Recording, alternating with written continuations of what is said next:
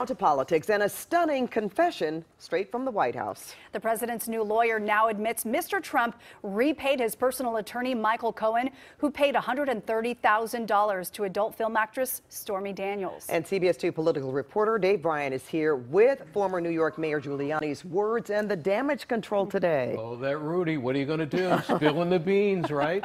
Unbelievable. It didn't take long for the newest member of President Trump's legal team to rattle the cages. You can say that for sure. Giuliani, with the apparent blessing of the president, revealed something that could get Michael Cohen and possibly the president in a lot of trouble.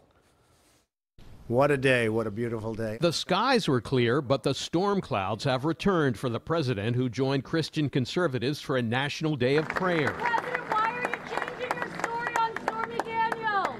Shame on you. This as the White House was scrambling to explain a bombshell revelation from Rudy Giuliani, that Mr. Trump has repaid his personal attorney, Michael Cohen, for the alleged hush money he paid to porn star Stormy Daniels. She claims she and the president once had an affair. Sorry, I'm giving you a fact now that you don't know. It's not campaign money. No campaign finance violation. So they funneled it through the law firm.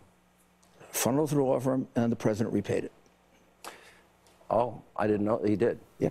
That contradicts what the president told reporters just last month. Mr. President, did you know about the $130,000 payment to Stormy Daniels?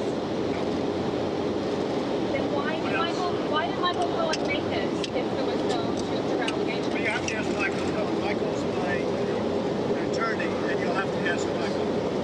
Do you know where he got the money to make that payment? No, I don't know. Giuliani's explanation for that? The president didn't know about the reimbursement until recently. He didn't know the details of this until we knew the details of it, which was a couple weeks ago. Maybe not even maybe 10 days ago.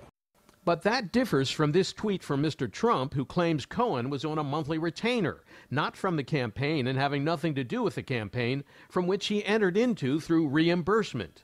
But Michael Avenatti, the attorney representing porn star Stormy Daniels, told CBS this morning that words aren't good enough.